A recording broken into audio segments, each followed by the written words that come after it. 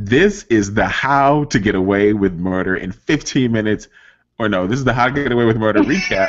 And it's called How to Get Away with Murder in 15 Minutes. I'm Larry Brown Jr. And this is... I'm Janiyah Wright. And this episode recaps episode number 2 of How to Get Away with Murder Season 1 called It's All Her Fault.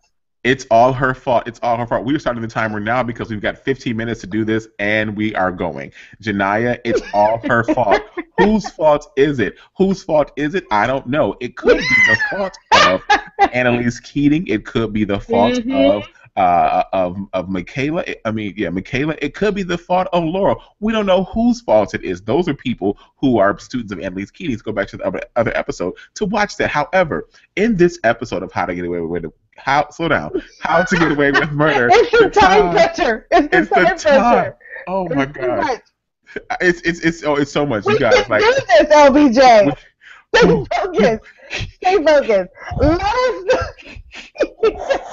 We start this episode with some drama in the classroom as well as the Keating and Associates firm. And in the Keating and Associates firm, we find out that this rich woman, this millionaire, Miss St. Vincent. Her first name though is her husband's name is Max. Marjorie, yes, Marjorie's to the ends. So Marjorie St. Vincent has been murdered, and her husband, Max St. Vincent, is suspected of her murder. And so what happens is Annalise Keating and associates and the co-associates, her students in her in her class, show up to they show up to the scene of the crime and try to figure out how did this murder take place. Annalise Keating also told us, and she told her students, I don't care if my clients are guilty or innocent, my job is to get them off pretty much. And so they are now trying to construct this crime scene to figure out if Max St. Vincent killed Marjorie St. Vincent. And Janiyah, we go through all of the various levels of figuring out this person's alibi, which they're trying to do for Max. And then we go through different things. What happened during all of this stuff? So here we have this really creepy figure of Max St. Vincent. I mean, the man is creep-ola. I mean, he's just one of those people that makes your skin crawl. And so meeting him, talking to him, you already think the man is guilty. Now, on top of that, he is a hunter, and the murder weapon for his wife was a hunting knife. And so they are doing everything they can to try to build up a good alibi for him, but also they need to bring in a character witness. And they bring in his daughter, Eloise. And they bring Eloise in so that she can vouch for her father's character.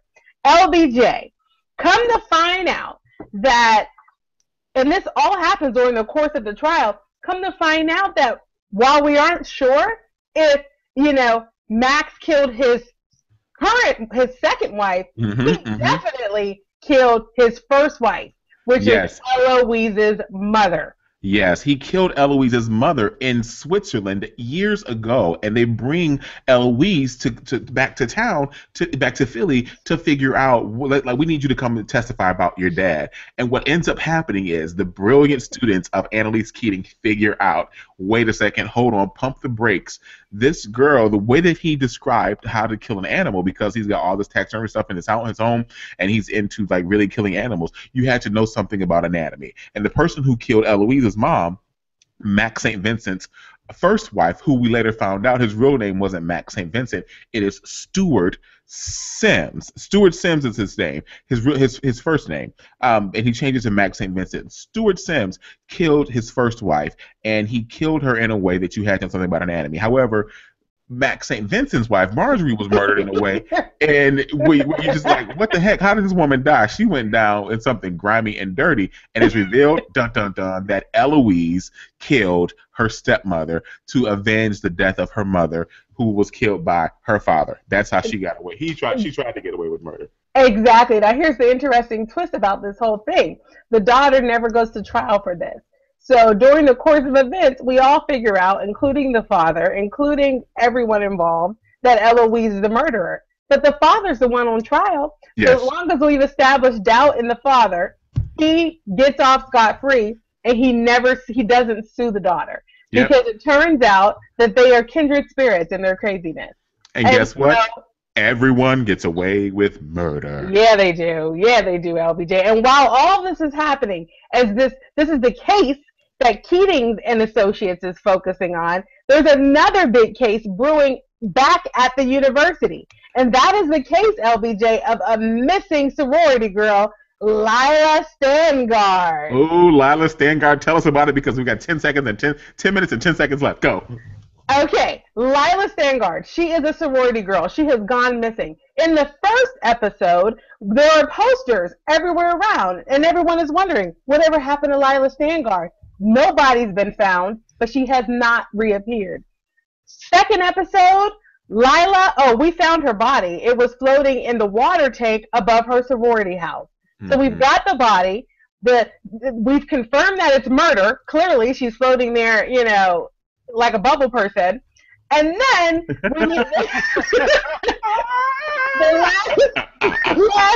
last open question is, who did it? I guess there's two open questions. Why did they do it?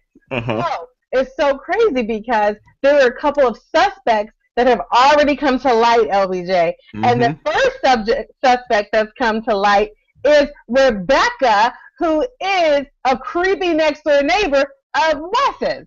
Yes. LBJ, talk about Rebecca. Rebecca's just completely creepy. I shouldn't say this because she's different. She's eclectic. She's eccentric in every sense. And also creepy. And she's creepy, but Rebecca is she's just Rebecca in her unique way. And Rebecca aesthetically isn't a person that you would trust immediately. However, if you are profiling somebody, like let's keep it real, you would suspect that she may have some kind of issue. She might envy some things about this this varsity All-American gal, and you would think that she might be suspected of murder. However, Wes has this weird affinity for her. He's taken a weird interest in really trying to help her or figure out how he can help this girl get off, how he can help her get away with murder if she, in fact, killed Lila Stangard. Wes came back to his apartment building because Rebecca's his next door neighbor, and he finds her being arrested. And he's like, don't do anything. Let me kind of be your attorney without really being your attorney. And that's what Wes's relationship was with Rebecca. And then there's another person who was suspected of the murder of Lila Stangard, and that's one of the football players, right, Janaya? Yeah, Griffin O'Reilly. Now, his name was Griffin O'Reilly. He's like the key star football player, of the university. And Griffin O'Reilly, Wes had actually spotted Griffin O'Reilly in Rebecca's apartment just a few nights ago. And they were having a tiff. Very upsetting. So much so that Wes almost tried to come to her aid and comfort her after this big blowout between Rebecca and Griffin O'Reilly. Now, subsequently, Rebecca comes into Wes's apartment in the middle of the night and says, you know what, my water is not working, I'm having a plumbing backup issue. May I use your shower at 3 a.m. in the morning? And Wes is like, okay, come on in, because again, as you said, this weird affinity. She comes in, she takes a random shower in his apartment in the middle of the night. After he sees Rebecca being carted away by the police, he has a little moment where he's like, oh my gosh, I recall Rebecca leaving something in my bathroom. And what was it, LBJ? I don't know. Oh, yeah, the cell phone, yes. It was like it randomly slipped someplace. Yes, I'm sorry. I was like, I don't know, because the time. Yeah, you don't. Seconds, I'm like nervous. Go. Yes, it was a cell phone, LBJ. But guess what? We can turn the cell phone on, but we can't get into there because it's password protected. We don't know the password. So here we have this phone that's been left by Rebecca, who's just been carted off to jail as a suspect for Lila Stangard's murder. Griffin O'Reilly, the football player, also carted off to jail. We don't know what evidence the police have, but they feel that these two are associated. Now, those are the official suspects. But LBJ, there's also an unofficial suspect that is being suspected by Annalise. Do you remember who that is? I think his name might be Sam, because Annalise is seeing all kinds of crazy stuff in Sam, who is her husband's cell phone. And Annalise, being the suspicious wife that she is, her husband's cell phone, and she begins to try to go through his cell phone to figure out, why is it that my husband is talking, why was it that my husband is talking to this missing or presumed deceased girl, who's a student confirmed. I'm sorry, yeah, that's right, confirmed, who was this dead girl. Why was my husband talking to this dead girl? And so now, Annalise, separate and apart from her students and their investigation and everything, remember the show is working in like two different things. So in present day, her husband is dead, but in the previous day, her husband is alive, and he's texting the dead girl from this previous day over here. You got to kind of ping pong your mind back and forth while you're watching How to Get Away with Murder, right, Janiyah? Yes, you do, because it's so crazy, because we're dealing with at least a few characters that are not there in the future, right? Primarily, right. Primarily Sam. So we're flashing back and forth throughout the episode to periods where we were looking at Sam's dead body. He's dead and gone, and we're looking at the aftermath of it. And then we're also flashing back to this present moment where we have all these open questions about Lila Sandgard, and Annalise, stumbling across her husband's phone this correspondence with Lila before she was killed. She is wondering if Sam was having an affair with Lila. Turns out during the course of their conversation that Sam has done this before, LBJ. He has cheated with one of his students before. Wonder who that could be. We don't know. It's not revealed.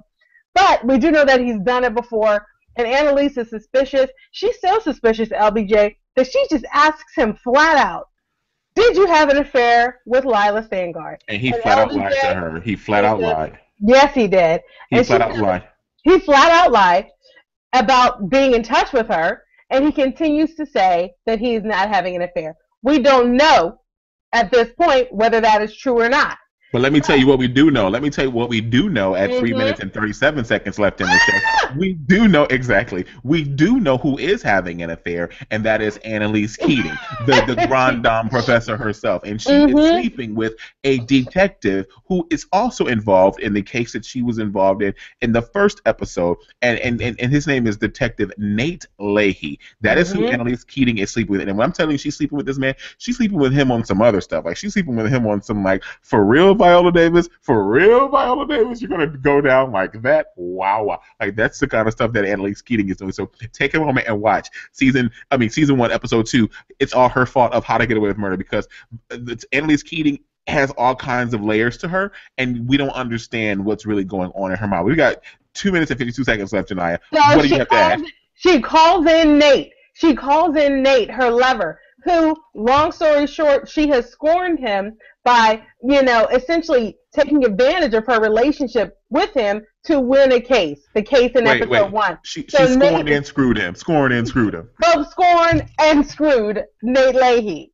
And so she literally, is going to this man that she has scorned, who has basically said, oh, you're going to play my face? You're not my lover anymore. He's broken up with her. She then goes to him and says, you know what? I suspect my husband had a relationship with Lila Sandgard while she was alive that was beyond a student-teacher relationship. Please investigate. Nate doesn't want to do it. He's like, no, I'm still mad at you. You're not my side boo anymore. And she says, you know what? I really need you. You're the only person I can call on for help. And Nate agrees to go and check out Sam's alibi to see if he was somewhere where he was supposed to be at another university giving a speech the night that Lila Sandgard was killed. Oh my gosh. This is something. It is something to watch. It is something to see. It's something to behold. It is something to keep up with. It is something to wonder what the heck is going to happen in this show. You hear that timer? That means we have a minute and a half left in the show tonight. We're really a minute 25 left. And whenever you hear that sound, ladies and gentlemen, that means we have to ask the question, how do you really get away with murder? So, Janiyah, based on this episode, how do you get away with murder? Well, I'm glad you asked, LBJ. I learned a lot about how to get away with murder from this episode. But more than anything, I just learned that one really great way to get away with murder is just to have your children do it. I thought it was really interesting how Max St. Vincent just basically raised a psychopath. And then his daughter did the dirty work of killing off his wife. And so I think that's a great way to get away with it, LBJ. Have your kids do it. What did you learn, LBJ, about how to get away with murder?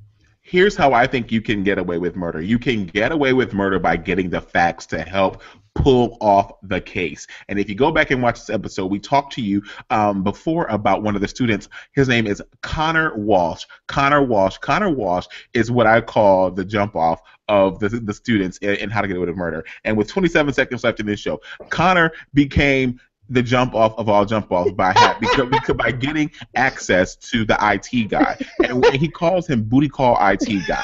So you know how you can get away with murder? Give up the booty to the man with all the passwords, and that's how you get away with murder. That's all I got for you, and it's 9 seconds left. Janiyah, I have fun with this tonight. So much fun, LBJ. Looking forward to episode 3. We're off in 2, 1. Thank you so much. Have a good night, everybody. Bye-bye. Bye.